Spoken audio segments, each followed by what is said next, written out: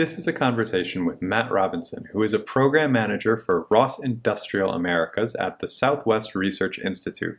ROS-Industrial is a group that seeks to help industrial users, for example factories, leverage ROS and its ecosystem.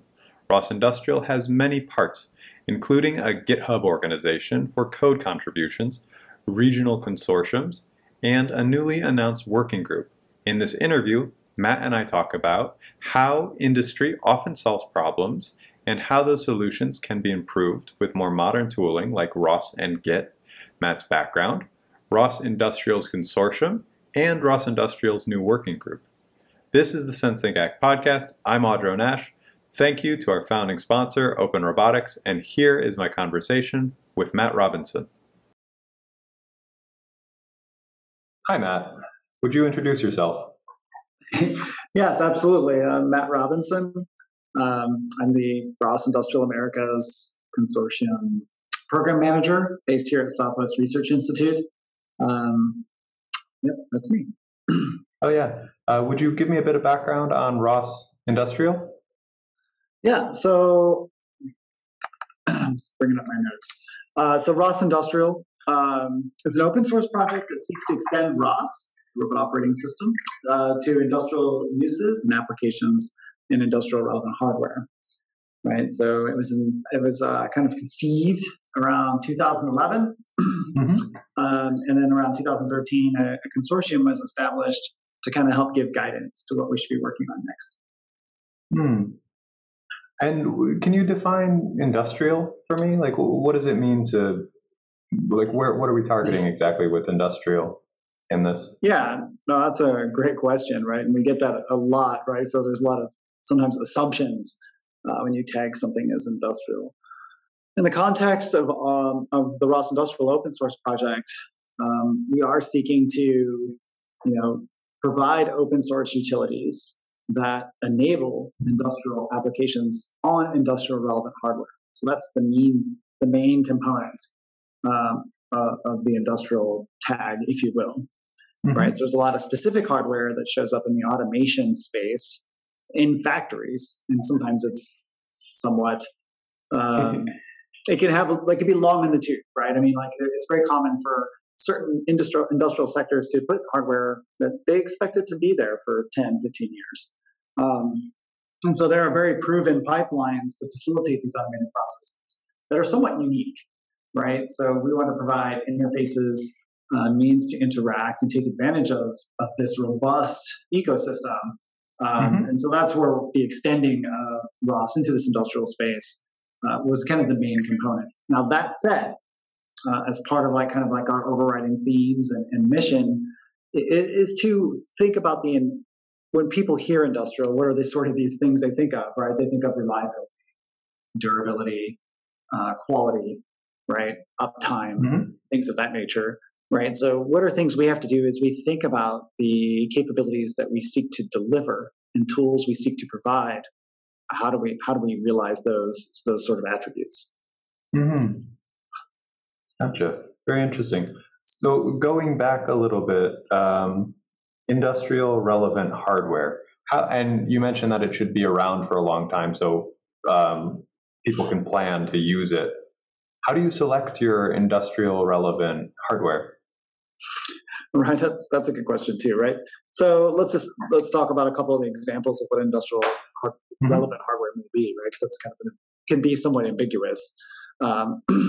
So the industrial manipulator, right? So we think about if you've seen like the big snapshot of like a place where they make cars and they have all the arms reaching in and there's sometimes sparks flying if it's a video.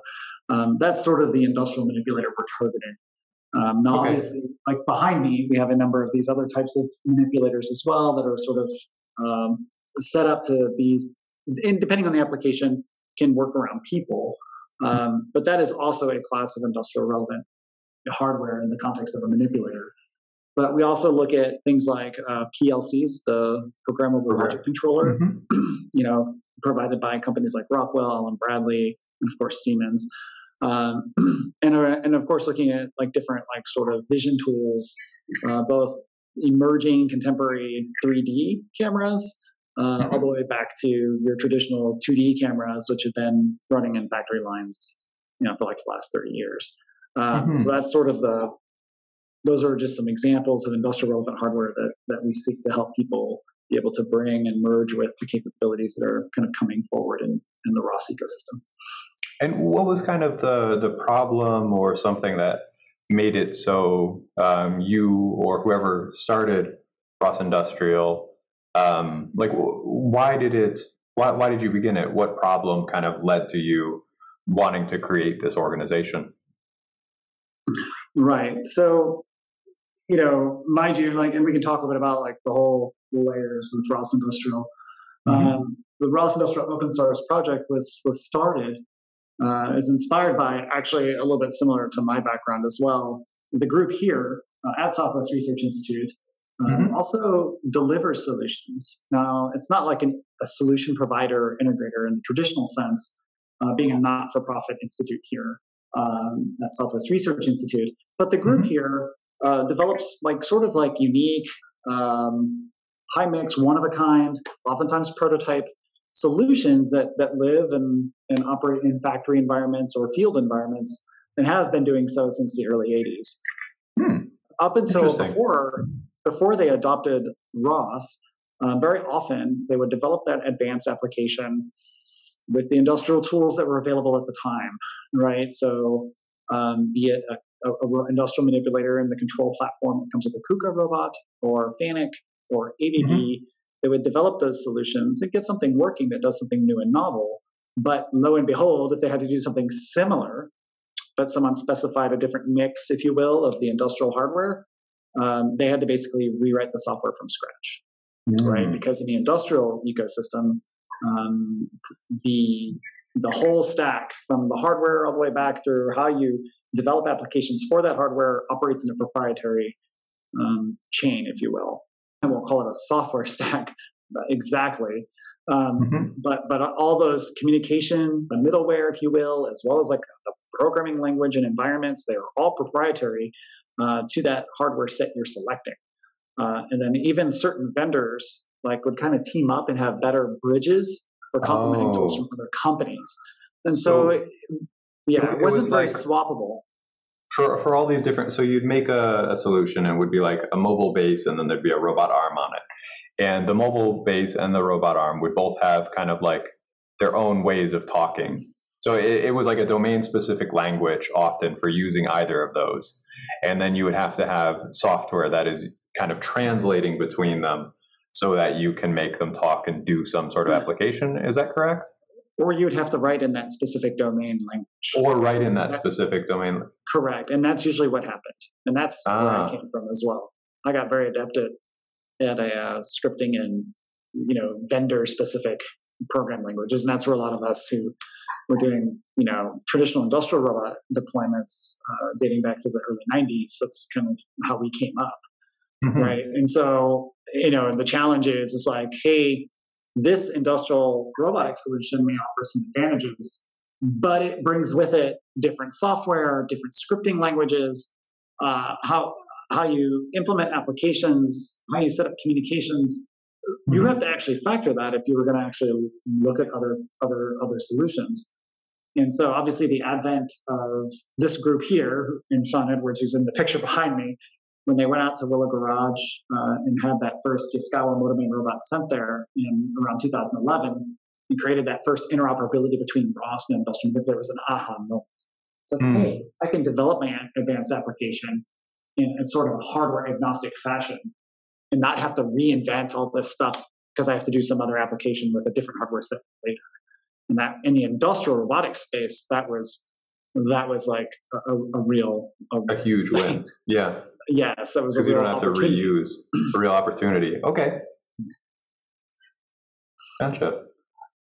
Okay, so can you speak a bit more? So it was a big opportunity because you could make it so that instead of using these domain-specific languages for each hardware component, you could instead maybe abstract out that component and then connect to it with ROS or some other high-level thing that you can use as middleware for this. Correct.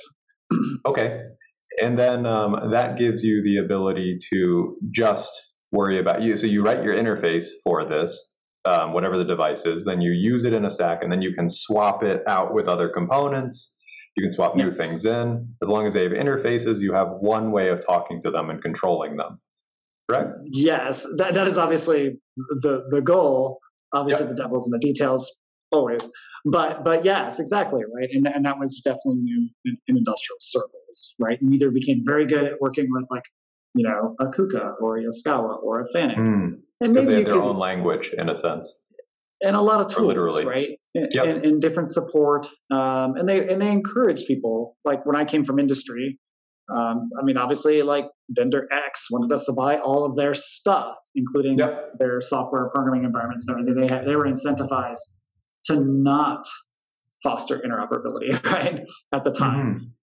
So fortunately, this notion of abstraction, which is obviously very common in the software world, was sort of not a new concept to develop industrial applications.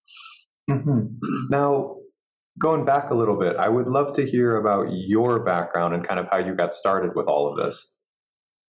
Right. So to catch up for the listeners, right, I had to,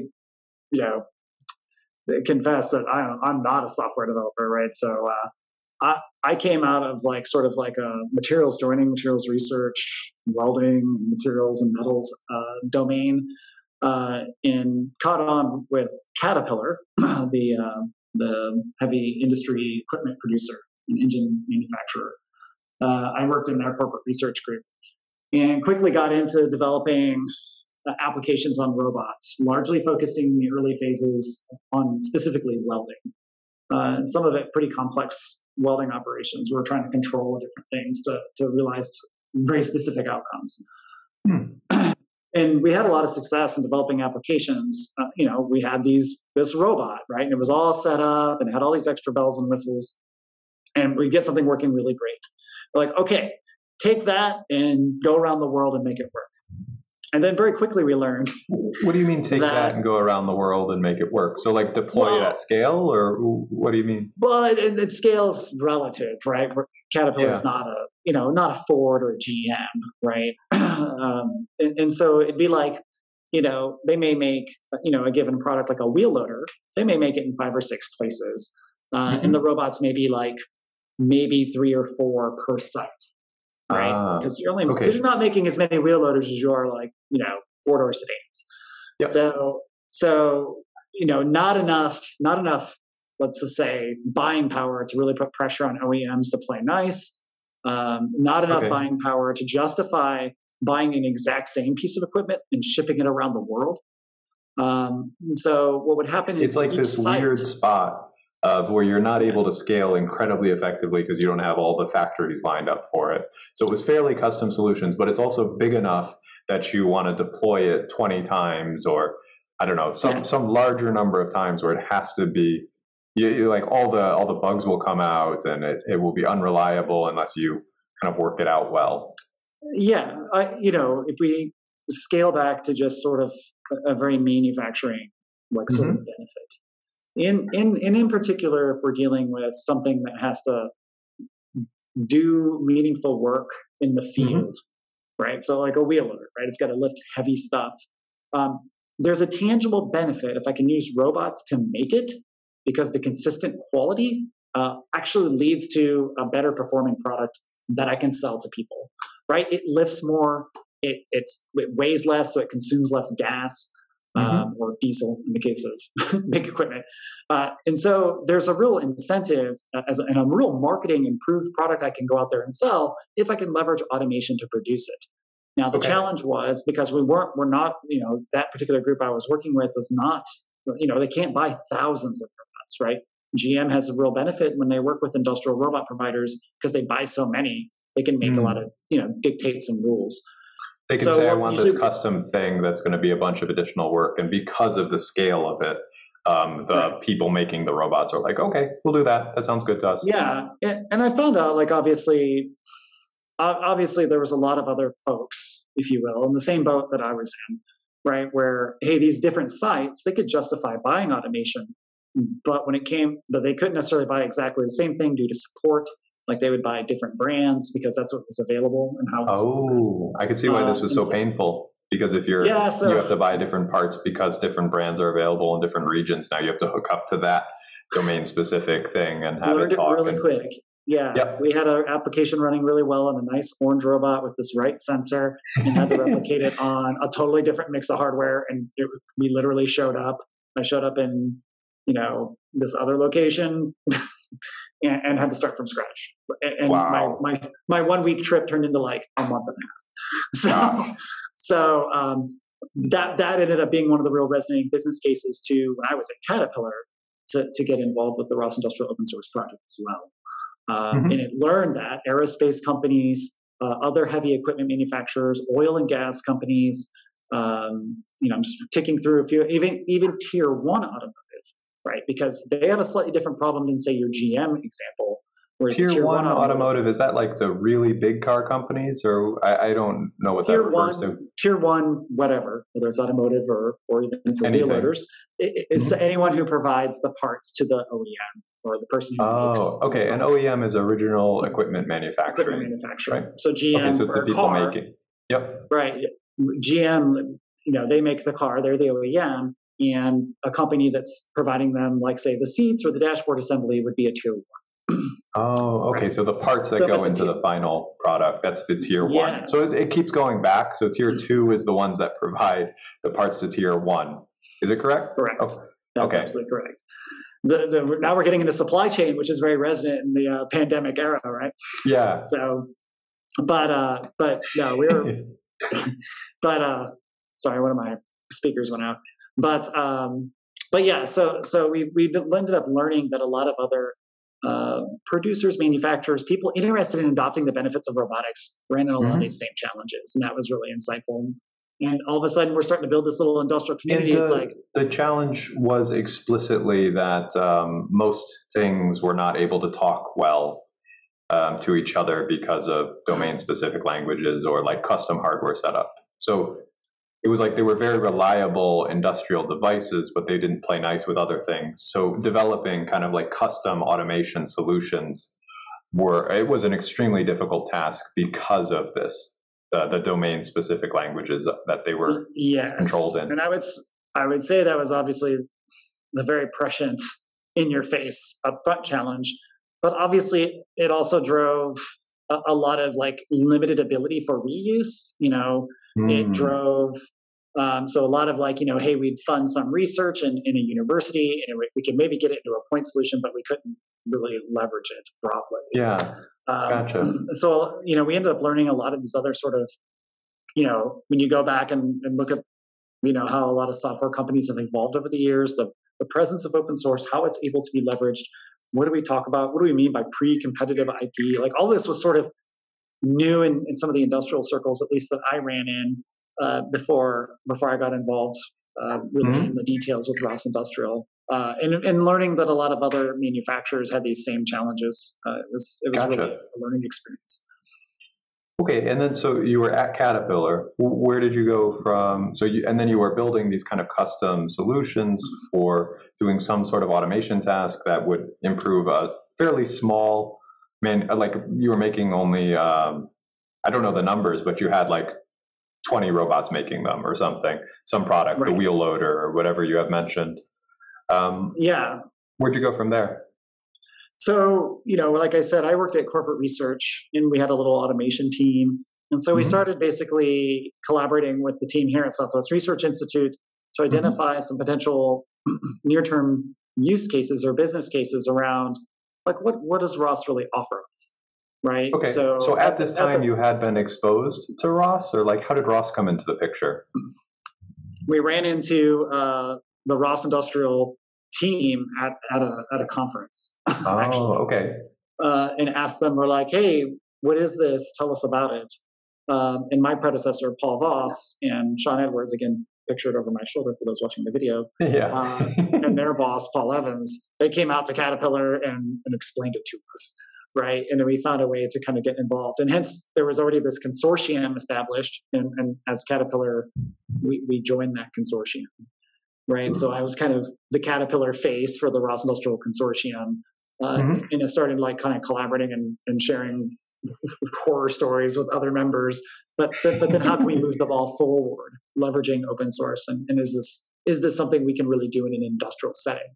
That was still a question back in like 2015, 2014. Wow. Can we actually solve industrial problems with ROS? Open source. Yeah.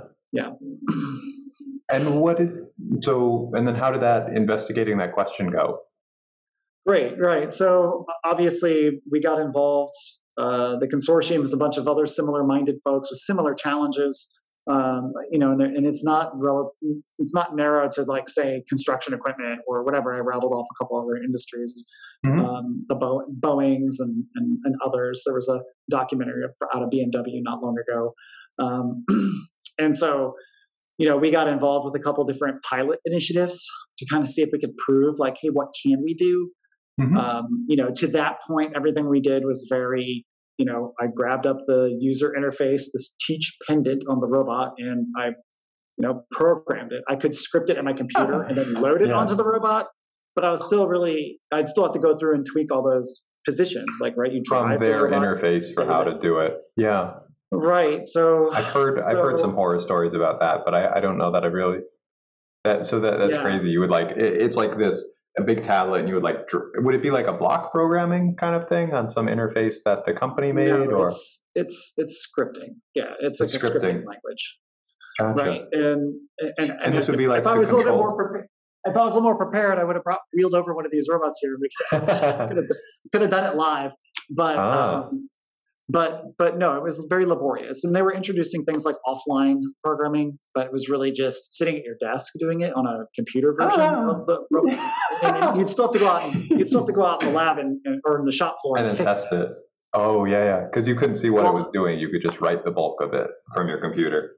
Yeah, and you might have like a visualization, but then it never perfectly matches the physical system, right? So that's why when we talk about the utilities that for industrial use cases, one of the ones is all this stuff around calibration.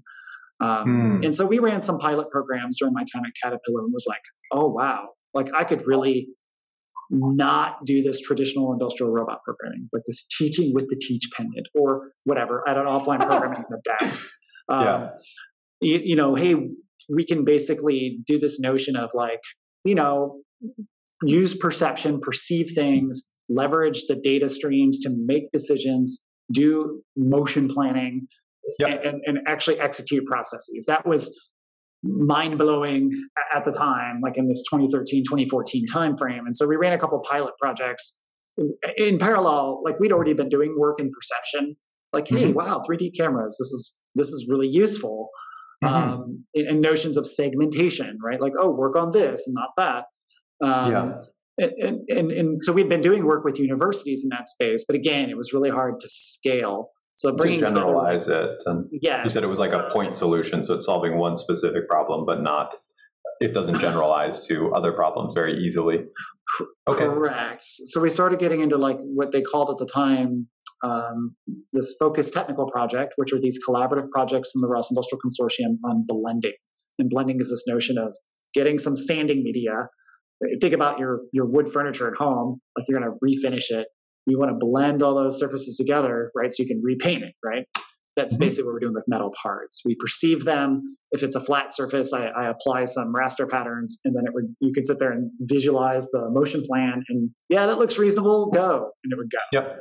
No teach pendant programming. I don't necessarily have to worry about like drawing stuff on CAD files, which doesn't necessarily save you time. Those were very meaningful demonstrations. Proof of concepts we were able to do at Caterpillar that got really good buy-in. That's awesome. And then from there, it continued to grow. And this notion of collaborative projects and things like that. And then about a handful of years later, I had the opportunity to kind of, I was drinking enough of the open source Kool-Aid and this idea of leveraging ROS to solve industrial problems. I had a chance to come here and take over the ROS-Industrial project here from my predecessor, Paul Voss. And I did that in 2017. Gotcha. And how does it, so one thing is when you're saying like collaborative work on these, you mean basically using something like, I don't know, some version control like Git or something, so that programmers can work on it at different times and different places, and kind of all collaborate towards one product. Yeah, like this kind of thing. Is this what you mean? Mind you, like back then, like in our like manufacturing research group, that was all very new. Like get what? Like right. At the time, like, right, so that idea of collaborating on software from different locations, when we did that collaborative project in the ROS-Industrial sort of family, if you will, within the consortium, we were partnered with Boeing was a performer on that particular project, as well as 3M. Wolf Robotics was like the solution provider out of Fort Collins. They're now part of Lincoln Electric. And of course, us, Caterpillar. And we all offered like little in-kind contributions, like, oh, our team developed the Keyence driver for this laser line scanner. But to your point, right? It was the first time that we had to script up stuff, put it someplace where other people could merge it in, and that sort of workflow is very new to a group that was very used to like, I'm developing right on the robot controller, right? I'm not putting it someplace where it's really truly accessible by others. And could be like, it could be reviewed and merged, this notion of that Git workflow, if you will.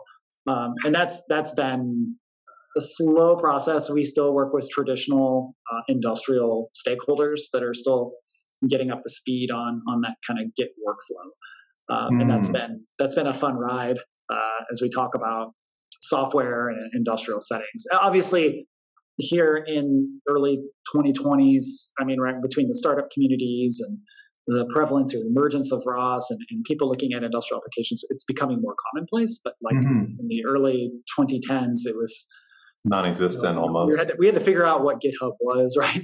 We had to get permission to use it, right? So, right, because our corporate IT groups was like, oh, the internet's bad. Like, what is this? Yeah, the internet's bad. Yeah, you're putting your stuff on there. Yeah. It's kind of so I guess I have most of my background is in software, I would say, and it is shocking to me to hear that it's like 2010, 10 years ago ish, that like these kind of things that I associate as modern workflows are not being used, but that's very interesting. So the pipeline, or how it typically worked, it was you have several people that are working on different things, and you modularize the problem so that each person can do, or each entity can work on one thing and have that one thing do it very well, and then you just combine them, and in theory, it works perfectly. Is that kind of like the traditional way of doing things? Yes, that's probably, So you'd have the person who's doing like the robot programming. You'd have a person who's doing like, let's say there's some sensor on the robot that's got to do some thinking or processing. You'll have the one person who sets that up and programs it. And then you have like, say, an electrical engineer who / controls person who might do your PLC and control like electrical panel. Yep. And then, then there's an integration sort of period of time where all three of them will come together and try to like make sure all their stuff's communicating properly. That's actually, in some regards, still a similar workflow that we use here when we do advanced systems. It's just we've bolted on also the software development piece, right? Which enables us to kind of at least address the interfaces. We can test a lot of the interfaces and message passing, in simulation. We have a few more tools at our disposal than we had 10 years ago. And obviously, even though here we're advanced, say, compared to traditional manufacturers, we still have to overcome some of the limitations of the industrial hardware, what it'll just support, right? Like everyone, like no one has like this notion of a documented API, not really? Necessarily. Right. Wow. So there's no application programmer interface to like use the things kind of clearly. I mean, well, because again, you have to go in their scripting language, maybe. Exactly. Just stay in our ecosystem, right? That's kind stay in our ecosystem. I mean, that's kind of a mantra, if you will, right? So, but it's making progress, right? Like, we were at a conference one time, and this guy stood up and raised his hand, and he's like, there was this time I downloaded Solitaire and my computer got a virus, and now you're telling us to download software off the internet and run our robots with it? And so that's where we were starting, right? Yeah. The industrial sector is, I mean, they've been doing what they do in automation for 50, 60, 70 years in certain cases. PLC's been around a long, long time. So there was resistance, right? It was a real disruption to think about, well, we're going to bring down some open source pieces, layer on kind of just like the novel stuff to do this specific thing, but then like not reinvent the wheel. And like, hey, we're going to maintain it and make contributions back to the stuff in the open source. Because, right, rising tide lifts all boats. And there were some people that were just like, wait, you're going to download stuff off the internet and run an industrial robot? I mean, it took a long time to just define open source, get a consensus of understanding in the industrial community. And it was funny, I sat with a peer in Germany, and he's like, you know what? Like, the whole, like, you can put open source on an industrial piece of equipment and have it do something meaningful in a factory and the whole place not melt or break down. We won that battle. Like, we're doing that now. And we are. And lots of people are. Lots of great startups over there. What is it? There was that one article, like 80% of new startups, of whatever the robot they're putting out there, like there's a ROS something. Yeah, it's crazy. I don't know the number either, but it's quite high, which is nuts. Yeah, I mean, it's great, right? And that was, if we done nothing else, we brought the industrial sector to the party, right? And generated some general acceptance for open source and like, hey, you can do this, right? And this can work. And that's been fun. It's been great to see that change over time compared to where we were like in the early teens, 2010s. Yeah, I imagine it's pretty exciting to see kind of it coming along in this, and you can probably move a good bit faster when you adopt some of these kind of these different development paradigms like version control, and you can collaborate, and then you can tie it with simulation, and you have all the parts integrated so you can test them all together, even if it is limited in, like, say, a simulation or something. But you still don't, it's not like this one part, we're only going to test that, and then we're going to connect it to something that's also only tested by itself. Whereas you can, like, say, all of these things are in the gazebo simulator, and we're just going to run this control code on it and see if it does what we intend it to do. That's quite nice. Absolutely. Okay. So going back, so you were at Caterpillar. Now, did you go, how did you end up at Southwest Research Institute? Yeah, so, I had been doing my job at Caterpillar, like 10% was this open source, motion planning, no more teach-dependent programming robot stuff. Like that was like 10%. Okay. And that was the funnest part of my job, right? And I had all this other stuff. and I was like, I was kind of like, looking at different opportunities, right? So I mix it up. And the guys here heard, and they're like, hey, why don't you come down here and like, I'm like, oh, like run the ROS-Industrial program? Like, you got to be kidding me. I don't know anything about this stuff, right? I'm just some guy like running some projects. And they're like, no, you have that perspective of the person who hates programming robots. I'm like, okay, I definitely have plenty of that. And so yeah, we talked, and they found a role for me. And I was like, all right, we'll give it a shot. And so I came down in middle of 2017.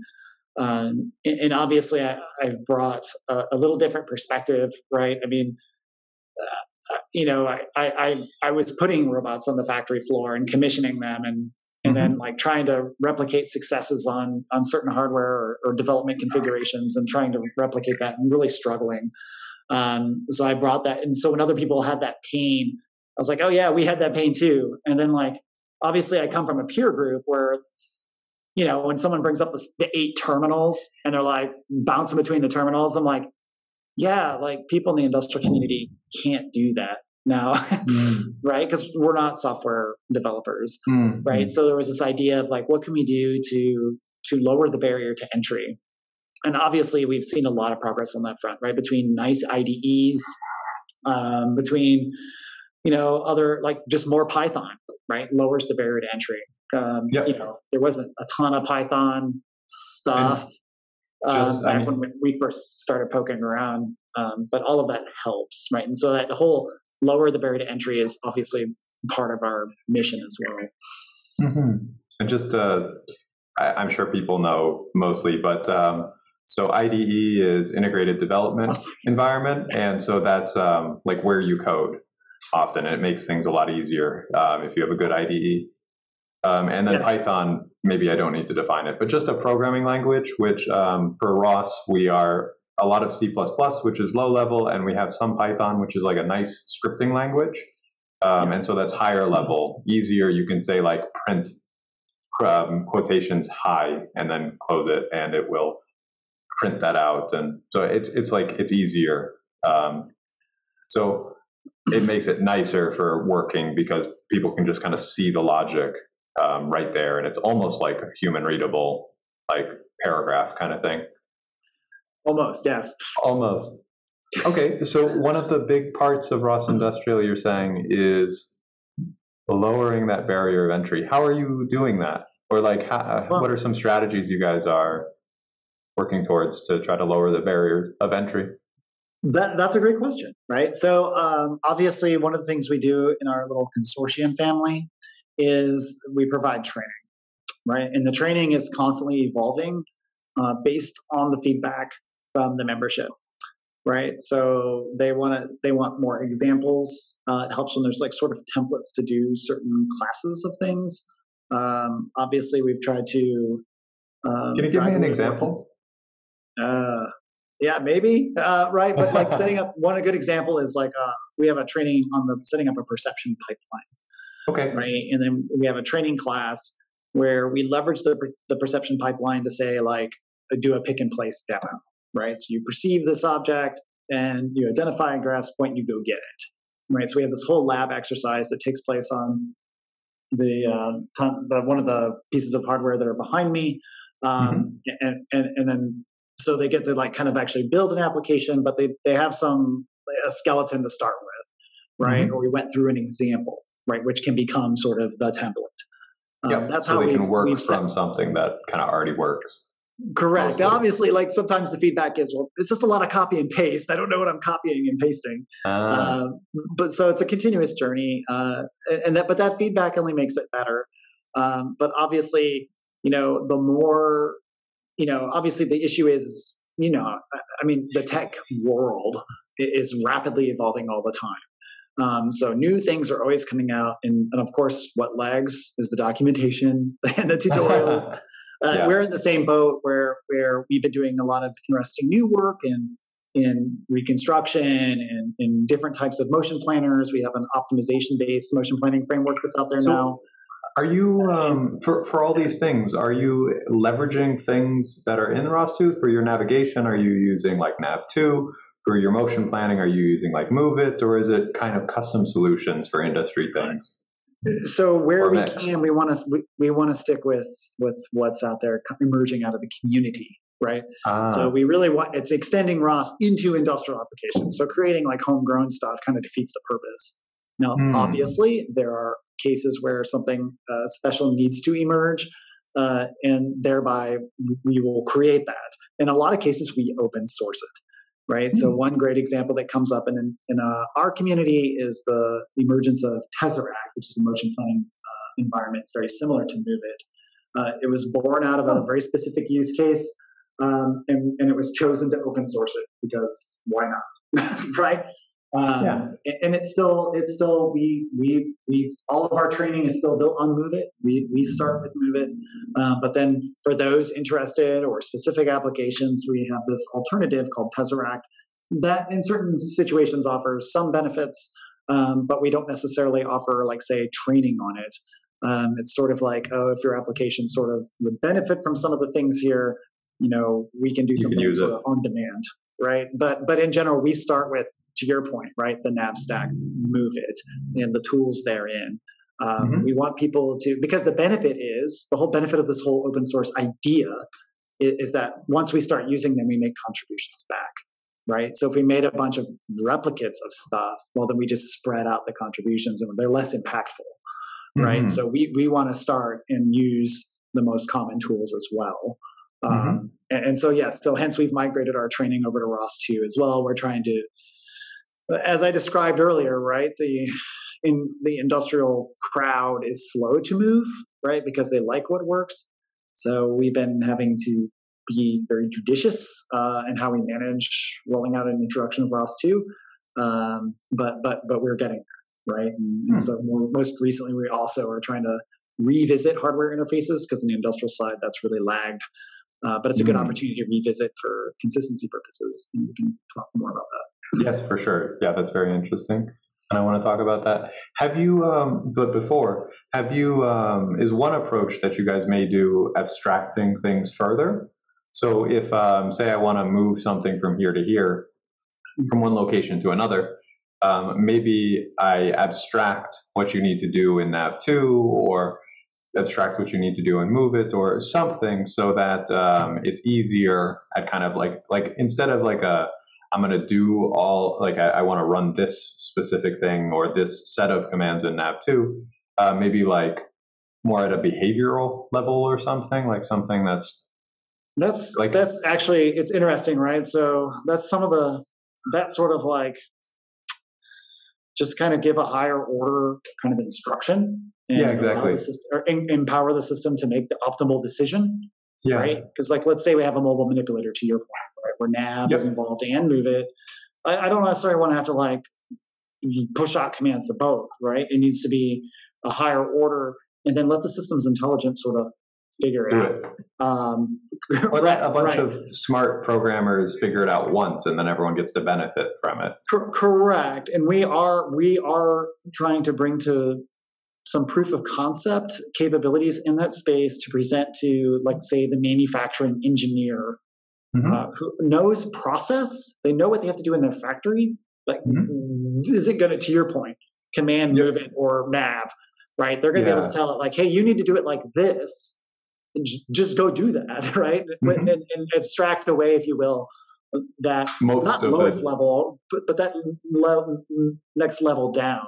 We have some proof of concept initiatives going in that direction. We have put out some material on those and some of the progress we're making. So for those interested, when you share the LinkedIn stuff, you'll see posts about some of the outcomes from some of those group meetings that talk about some of the work going on, what we call our development environment for industrial applications.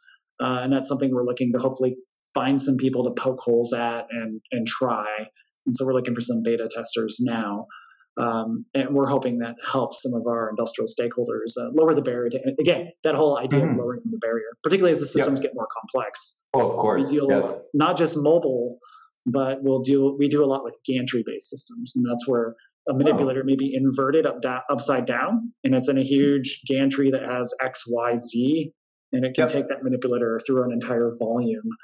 I'm imagining a 3D printer with an arm instead of the printing spot. Yeah, absolutely. Something like that. And that's a great example. And so obviously you have all the redundant axes. There's lots of solutions. How do you search that space, right? And so what are the tools for that? How do you prioritize using the gantry axes versus the manipulator axes? So we're trying to bring tools to kind of enable end users to take advantage of this kind of thing. That's interesting. I don't know much about use cases for gantries with the robotic arms on them or anything. That seems quite cool. I did an interview earlier with Brett Aldrich from SMAC. Have you thought of have you looked at SMAC for kind of like a higher level way of controlling robots for specific tasks? It kind of seems like their use case.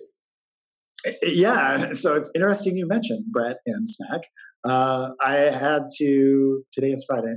So yesterday I was at the technical steering committee meeting talking about hardware interfaces and how we'd like to do a new reference implementation to kind of herd the cats on hardware interfaces. And Brett pinged me after that particular meeting and said, like, hey, we should talk about SMAC. I was like, that's a great idea. So other than like reading like 3 lines about it, I haven't immersed myself derelict on catching up on some of my reading. I've only caught wind of Brett and his work since he was getting engaged with the technical steering committee for ROS2. Being one of the community members, for sure. Correct. Yeah, and obviously, like when I read his application, I was like, yeah, this guy's talking the right stuff. Yeah, for sure. So we're excited, and I'm glad he reached out to me, and I look forward to learning more about SMAC. Yeah, it could be and again, we've had folks like Brett come speak to our industrial audience. And so those opportunities are existing. We're just trying to, I have a hard time keeping up, and I'm like in the ROS world more regularly. Totally. Move so fast in all directions. And less so, right? So where it makes sense, I try to, in some of our organizations though, like stodgier, right, kind of old school, they do have people that really are looking for solutions and like to hear from these types of people, right? So we do a lot of that matchmaking. Cool. But obviously, if there's a chance to collaborate, we would love to see that. Awesome. Yeah. If you maybe some help with the background, but if you're speaking with him anyway, there's a previous podcast interview where I interviewed Brett, and we went into like pretty deep detail on how SMAC works and where it might be useful. But so now you're at the Southwest Research Institute, SWRI. And you're leading ROS-Industrial from there, and you have a bunch of projects and a team, or what's the setup, and how does it work, and how does the organization work? So that's a great right. So we have this manufacturing robotics department here at the Institute, and they leverage all these tools in their day-to-day problem solving, right? So they're kind of like the ROS-Industrial developing team, if you will, or contributors to the ROS-Industrial open source project, but they're users as well. Cool. And we try to walk the talk, right? So we take all these things and we go solve problems with them. Now, how large and what's the business model, and is it tied to a company, and a bunch of things like this, because I don't quite understand. Right. So essentially, the Institute at a high level, right, which has about 11 operating divisions. One of the most well-known is the space science division. Right, because they actually have a mission control here and lead missions for NASA. There's a couple different. The New Horizons was one where they kind of went by and did some shots of Pluto. Cool. So space science, and then here in our division, right? So I'm in a department. Our division is 3 of us: one unmanned ground systems for applied sensing, and then critical systems does a lot of the NASA software. And of course, we collaborate with them as well and try to share tips and practices and where ROS makes sense. But anyways, so it's all applied engineering, contract R&D. Actually, when I was at Caterpillar, we spent a lot of time here doing dyno testing, right? So about half of Caterpillar's dyno testing occurs here at Southwest Research Institute. It's 2,500 acres. So it's when they take an engine and they basically try to run it. Like, so they put all these, they plumb fuel into it. They make sure the exhaust is handled effectively, but it just sits there on a stand and runs. They put it through its paces. They may make the room very cold. They may make the room very hot. So they can test all the different conditions while running the engine. I see. My interest was correct. I was supporting on-highway Tier 3 emissions at the time for on-highway trucks. So Tier 3 was, at the time, they were trying to address diesel particulate. So I was the materials person involved with a lot of the creation of some of the components for that particular exhaust system at the time. And so they were running a lot of those tests here. So, but it's multidiscipline, right? So I mentioned space science. Obviously, we're manufacturing robotics. We have unmanned ground systems. So we have all these different groups. And effectively consulting around these. You have because you say different domains, but I assume it's like fairly similar competencies between the different domains, or at least complementary in some sense. Yeah. So, there's a lot of computer science across the Institute, a lot of material science folks like myself, but mostly in the mechanical engineering division, a lot of mechanical engineers. A lot of chemists. We have a whole chemistry division as well. But we basically think back to my group at Caterpillar. I worked at corporate research. This group had unique skills that I didn't have software skills in my manufacturing research group explicitly. I had some people who could do some Python. So we would work with this team. We'd write a little contract, and they worked as like an extension of my corporate R&D team. And they could work to some statement of work and help my team out. And very much like I like to describe it, if we work with somebody, we want to leave them, not just with something we give them, but their staff is a little bit better at using the tools than they were before we showed up. right? So we don't just deliver them something, we teach them while we work with them. It's part of the delivery to teach them, in a sense. Yeah, I mean, here we are using all these open source tools. I don't want to just give you a software, and we will, but ideally you have someone in your team who can learn it as well and be self-sufficient. So you don't necessarily have to come back to us. Oh, definitely. And that's sort of the model here, and that proliferates around the institute, right? There's a tagline about benefiting science and humanity. So we try to walk that talk, right?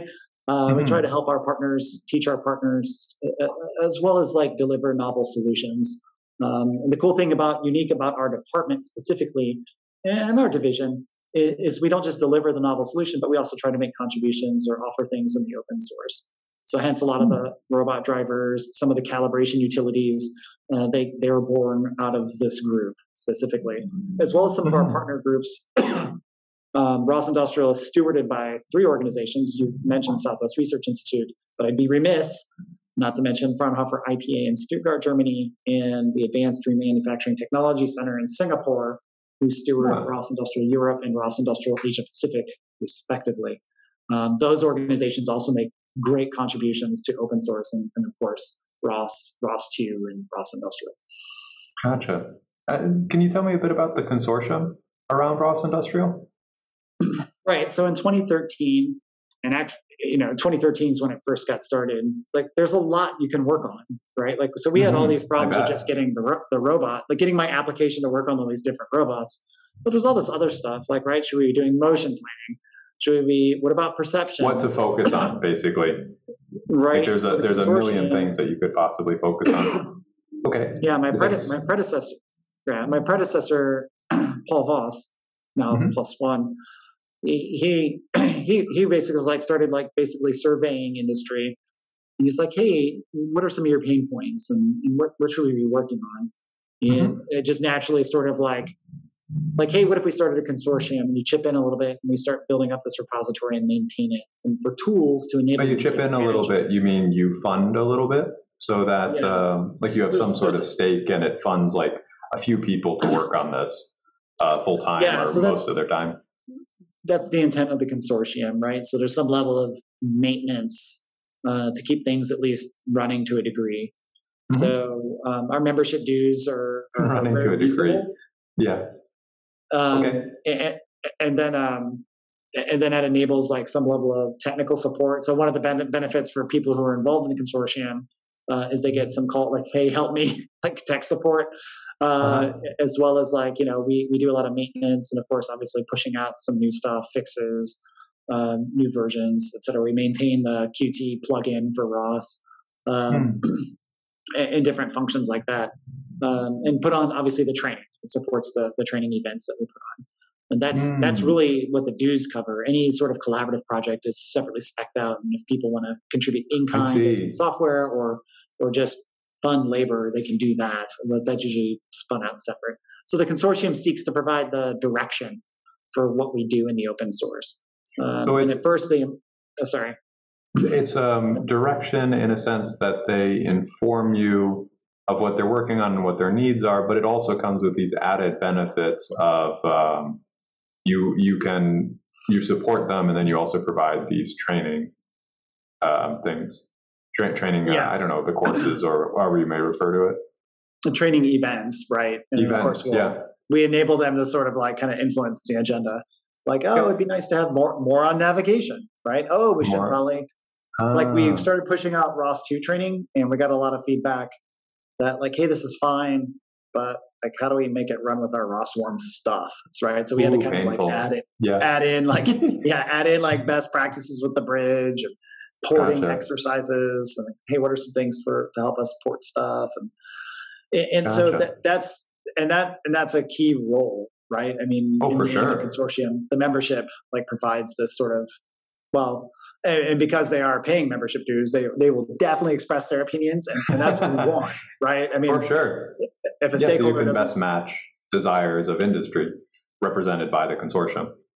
Yeah, so we have this baked-in voice of the customer, right? So that's been really good. And then shortly after we started the Americas consortium, Fraunhofer IPA stood up the ROS-Industrial Consortium Europe.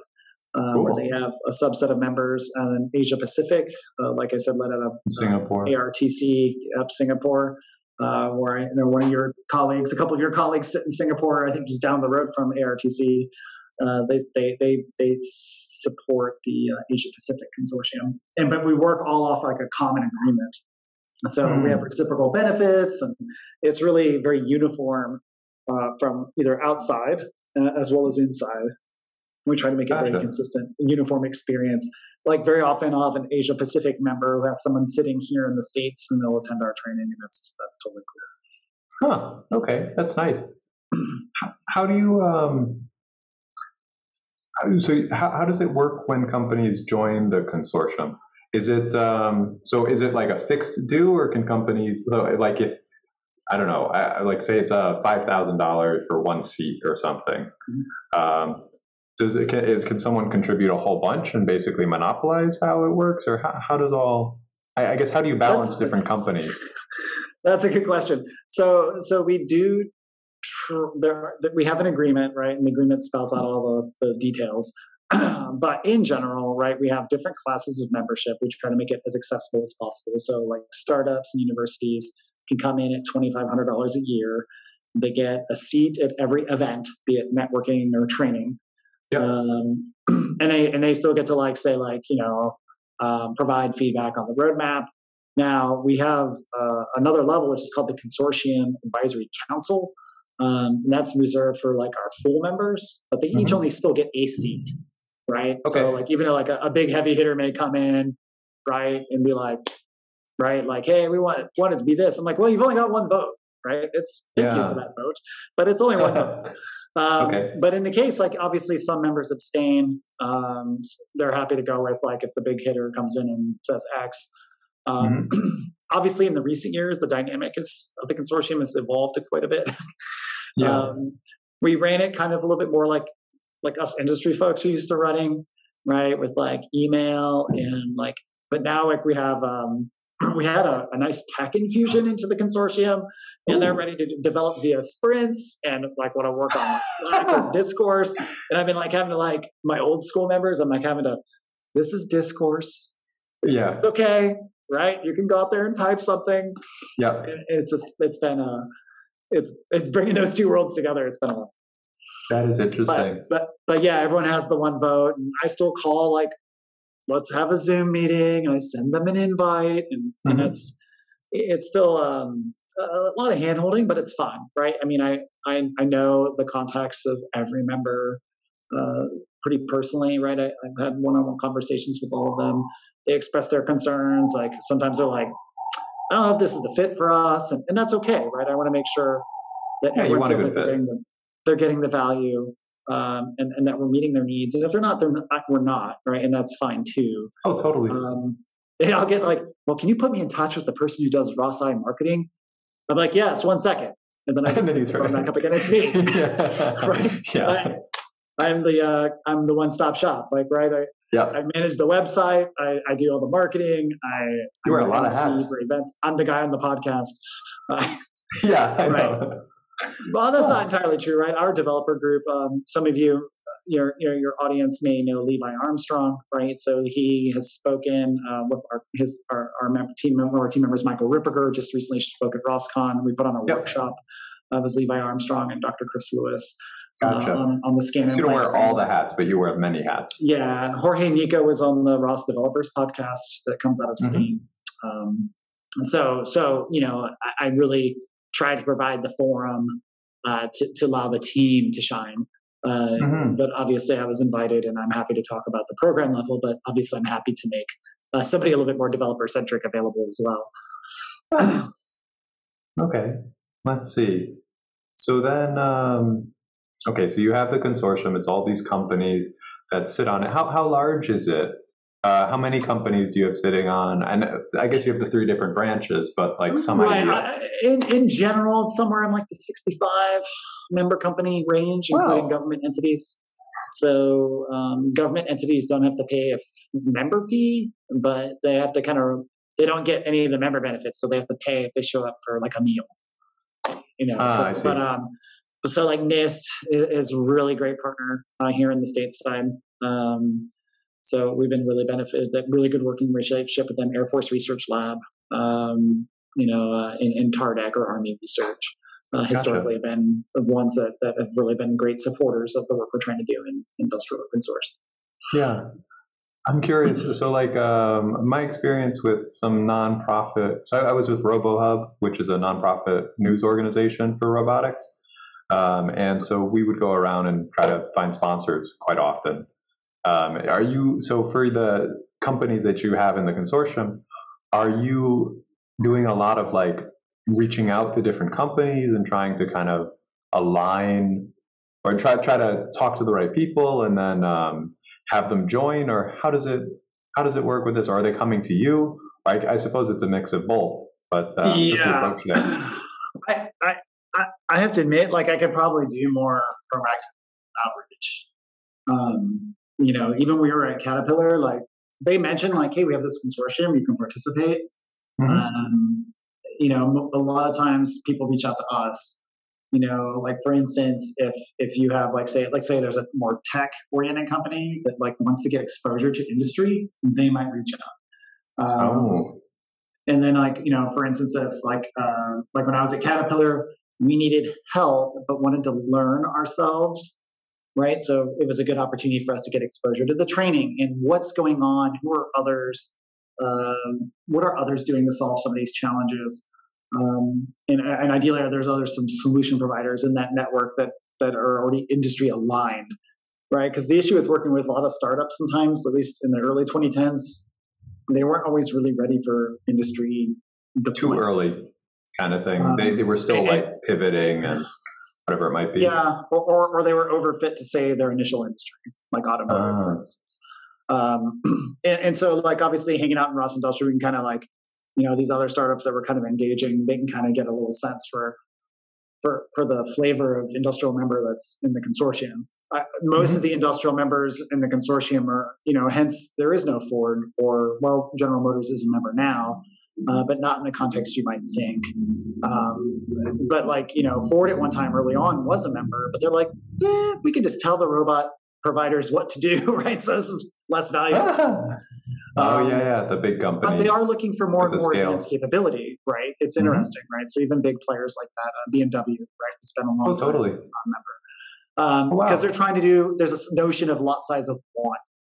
And so that, even though you're making like say thousands of cars, a lot size of one. So you're making, what does it mean? I'm making 500 units a minute, right?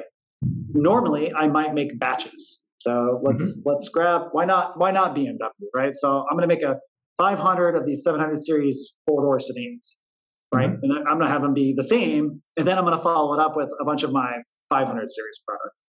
Well, what they're trying to get to is this notion of all the product they make, they're going to make 500 of them, but it's going to be all mixed, sprinkled and mixed, different colors, different shapes, different sizes. So an SUV followed by customization. It's like it's highly dynamic to the needs of the company. So it might be like.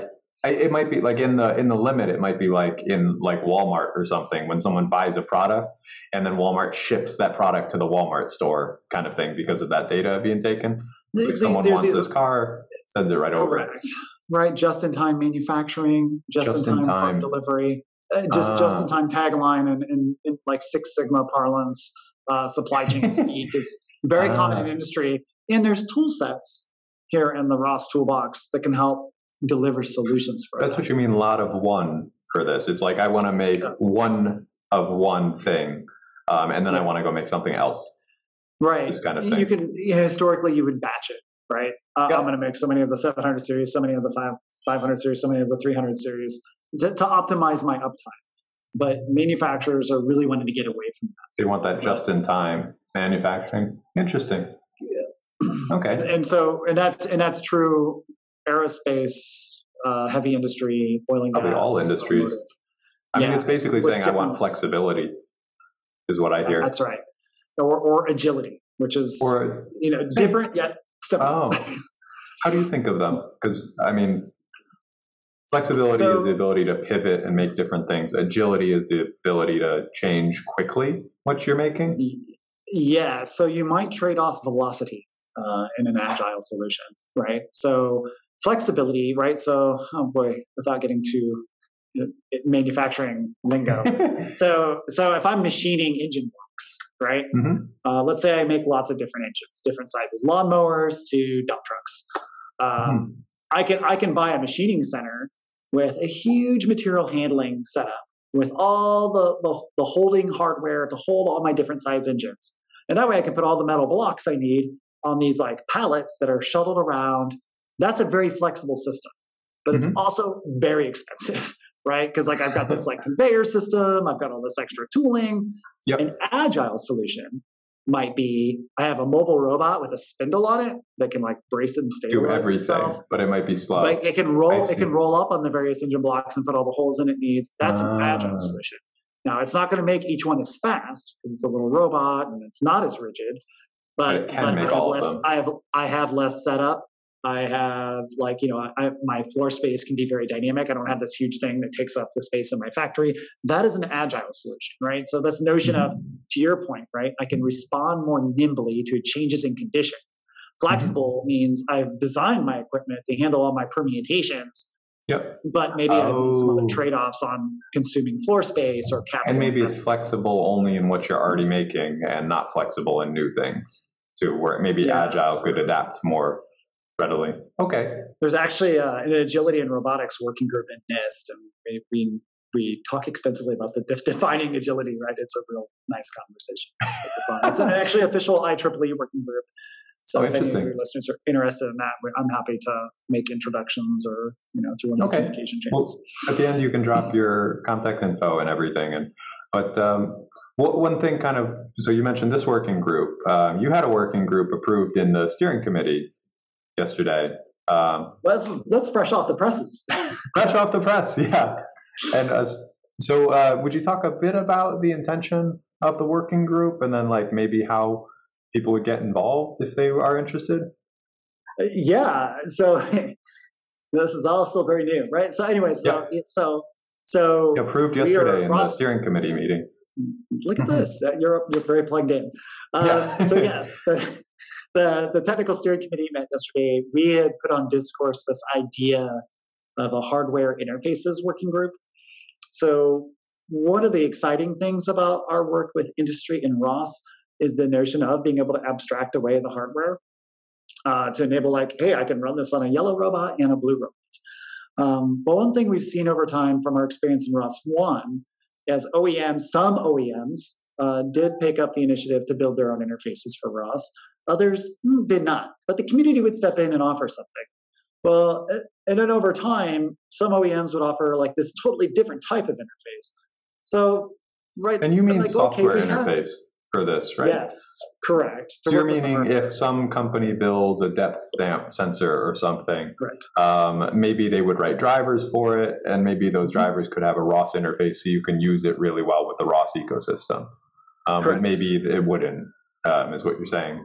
With this, well, so yeah. That interface. So, but the behavior would be not consistent, right? So you have a ROS driver, and you would expect it to be like, well, when I worked on this hardware, this type of message usually resulted in this behavior. So if I have a depth camera by this company A and a depth camera by company B, ideally the drivers have the same interfaces, so I can just plug and replace one. If I'm using, like say I'm using A, I can just swap to B. And my interface is the same. So there's no standardization in the interfaces for similar sensors is what you're saying? Correct. Yes. Or similar devices. And industrial manipulators that became in spades, right? So and because, and obviously because they are different, and our driver specification when authored at the time didn't think about how those products would evolve. And it wasn't necessarily even associated with, it just defined messages. We didn't actually say like associate it with behavior. And so it's this notion of taking our specifications that we worked on in the past and maybe extending it to behavior. So when you're developing your application, the interface, and we want to create a reference implementation that makes it easier for people who are, hey, great, awesome that people are offering ROS interfaces, right? And building interfaces to enable open source interoperability at all. But if we can do something where like provide reference implementations that are associated with anticipated or expected behavior, we think that would lead to a better developer or end user experience, particularly as we're broadening the tent. And also easier for software engineers. Like absolutely. It's easier if I have an interface to program to, and like if that abstraction is already done, so I don't have to reinvent it. If I am thinking I'm going to end up switching depth cameras at some point, and it's just good practice to make it so you abstract it. But so just baking that in, how are you guys proposing to do that? So I have to admit, I did not write the details of the proposal. I just know like I've dealt with the inconsistency in the interfaces. Oh, totally. And you're trying to fix it for ROS2, so the ecosystem doesn't develop quite as much as ROS1 without establishing a better norm for how to handle it. Guardrails. Okay. Yeah. So what we're going to do is obviously we're going to revisit a lot of the different applicable standards. So there's been some good standards work in this domain. Particularly in the industrial side. So we know in Europe, there's been a few different standards. I can't rattle them off the top of my head, bear with me.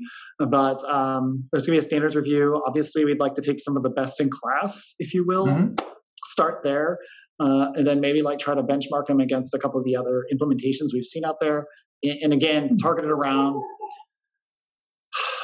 like how we handle messaging for like, again, we're going to start with industrial manipulators because that's been a pain point for us. And how we handle like say like the streaming and the joint streaming and then how we manage some of the behaviors resulting to like, hey, that didn't really go off like I expected, and then how do we make sure we create a reference implementation that works over a different couple cases, and because some OEMs are going to also add on functionality, we got to make sure the reference implementation accounts for that so they can bolt that in without necessarily. So it works with the existing data structure. So you basically say, oh, well, we expect that you might have these additional like fields of data that you're going to pass everywhere. And so it's built into a standard interface rather than we keep having to extend it for specific use cases, this kind of thing. And I think your metaphors around depth cameras are a little simpler to speak around and are valid. Absolutely. Very similar. And so yeah, we're looking forward. We've got some good feedback. The discourse conversation, obviously, TSC. You may not know, but TSC meetings are very fast paced. We can't really belabor any one subject too much. But in general, there seems to be a receptive audience. Obviously, we're asked how we're going to sustain. I think that's a very fair question. As with anything open source projects, we tend to get a lot of interest up front, and then it kind of can peter down. So I think as long as we get sort of a core group. I think the big thing is having access to hardware. We're lucky that we have plenty of hardware around. The couple of the other partners that voiced interest have access to hardware, and that's a great place to start. But obviously, we're going to be looking for other folks who maybe only have like a very specific piece of hardware to test. And obviously, we'll do our engagement with our OEM friends to see what their take is. Because we have a number of OEMs interested in building out interfaces for ROS2. They don't know where to start. And so that's where also the timing is beneficial. Well, we'll hand you this reference implementation, right? Yep. Go from feedback here, and go from there. So since we have some industrial manipulator OEMs interested in rolling out, and they're already looking at ROS2 control. So that's good, and that's where it really gets into like behavior, right? Because a lot of our past drivers were a little bit more simplified, but now that everyone's pivoting to ROS control based drivers, it's the right time to look a little bit more at this more behavior centric approach. Yep. Do you see? Are you considering like will you write a ROS enhancement proposal for this kind of thing, or like do you imagine like making a public specification of exactly what these may look like, or maybe it's like for mobile manipulate or for manipulators? I have a feeling it'd be more specification based, if you will. Like I said, we would like to go back and review existing standards as opposed to creating the standard that supposedly rules them all in the industrial circles, right? Someone's always creating the standard that tops all the other standard. I'd like to avoid that. For sure. And the meaty part is the reference implementation, right? So we obviously will have a wiki page, someplace to steer people to for like, and of course, an associated GitHub repository that contains the framework for whatever the reference implementation looks like. But ideally, right, we are bolting in the applicable standards, not reinventing standards. But it'd be more around the proper documentation as opposed to like us maybe making like under the hood ROS enhancements per se. Right? These are do you know what I mean by ROS enhancement proposal? And a rep, yes. Yeah, rep. Okay. But I don't know necessarily to explicitly become a rep at this point in time. Maybe. Gotcha. Perhaps once the feedback. It's just so as far as I understand, it's really nice if anything. It's a space that the community looks to see if there are standards for things, and so it seems like a good spot for like this is what we think would be good for a say we're doing like a robotic arm. This is what a good message type for a vendor might be. But I don't know. Just that's a good point. Obviously, it's been challenging because so many different specifications. A lot of our robot vendors they don't know what a rep is, right? It's true. So we tend to try to find places that they're more accessible to some of the more traditional industrial segments. I think Gotcha. we'll have to take that all under consideration. I believe now that we talk about it out loud. The rep does sound like a great place, and it can obviously be pushed and referenced to other places. Yes, totally. I think it kind of seems like a good way to go if you're trying to change how a large group of users might use ROS. It's like the way to have standards, as far as I understand. And also, reference implementations are very important in reps. So I think if you're making a reference implementation, it's like the part of the rep that is the content. You have your reference implementation and the spec and everything out, the rationale, everything. I quite like the form of it, and like filling that space out seems good to me. But no, see, this is the benefit of this particular podcast. I'm learning a lot as well. Right? Oh yeah. So no, like I said, and obviously as we begin this journey, I think we'll probably hash through some of those decisions too. For sure. And the rep sounds like to me like a natural step forward. Let's see. So we are coming at the end of the time. I do have some other questions. If you do not have a hard stop, I'd love to talk a little longer. I know we started late because of technical difficulties, but I've got I can go another 10, 12 minutes. That's good. Okay. So the thing that looking at ROS-Industrial, the group in general, there's a lot of things that are offered. One other thing is the conference, ROS-Industrial Con, or how do you call it? So we have 3 different events because we're like a federated organization with Europe and Asia Pacific. So we each group puts on like sort of a member gathering, if you will. In a lot of cases, this is the events that you were speaking about? Okay. Right. And we obviously do some other smaller events as well, but these are kind of like our big marquee events for each region. So ROS-Industrial Conference is specifically that name is the one that's typically held at the end of the year. I think it's being considered moved away from December, but typically it's in December, and it's hosted by ROS-Industrial Europe and Fraunhofer IPA, and typically in Stuttgart, Germany. And they'll organize typically their event as both member and public over the whole event, and obviously bring together lots of different speakers, right? And so theirs tends to be conference in a very traditional sense, where it's a number of different speakers. Maybe they'll have some tours and have people set up demonstrations as well to make it a little more interactive. So that's once a year. Asia Pacific hosts what they call ROS-Industrial Workshop, ROS-Industrial Asia Pacific Workshop. In it is probably somewhat similar. I believe it is also public and member over the whole time. They may have some separate member breakout time. It's been a while since we've had one in person because of COVID. For sure. But our group, we go over to Singapore. We support that one actively as well. And then, of course, Americas, we typically host ours in the spring. It is moving a little later this year because every other year we were co-locating with the Automate conference. And this year, Automate is in June because they're separating from ProMat, which used to be in the spring and in Chicago. Automate is now splitting off separate from ProMat and will be in Detroit. Our event is a little different. When we host it here in San Antonio, we have kind of public day and then member only day. Because when I get all the members together, we tend to try to have workshops where like, hey, what are we doing good? What's not going so well? More reflective now that you have everyone together. What are your burning needs? And so we like get out the huge notepads, and we're like got everybody in little small groups, and that's cool. And we try to hash out things in like just a smaller setting. The public day is like a big conference. We usually have like lab tours, like members will come and set up demos. People can play with stuff. We try to make it very interactive. Cool. And of course we do the presentation gamut as well. Last year ours was virtual as well. And thanks to all of our members and folks in the open source community who came and supported and spoke, folks from Open Robotics as well. We really appreciate the support and the collaboration. It's been fun, obviously, bringing all these. It's great to get all these folks together, sharing ideas.